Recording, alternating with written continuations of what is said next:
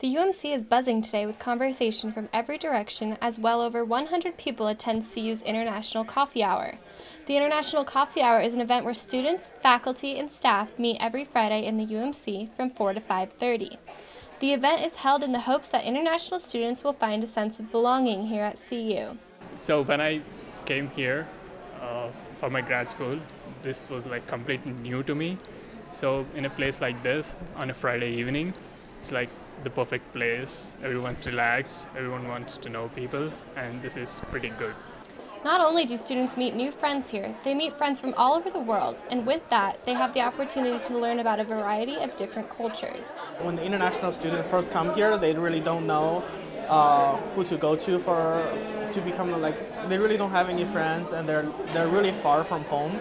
And usually what ends up is they're stuck with a circle of their own people that are similar culture and not experiencing anything new.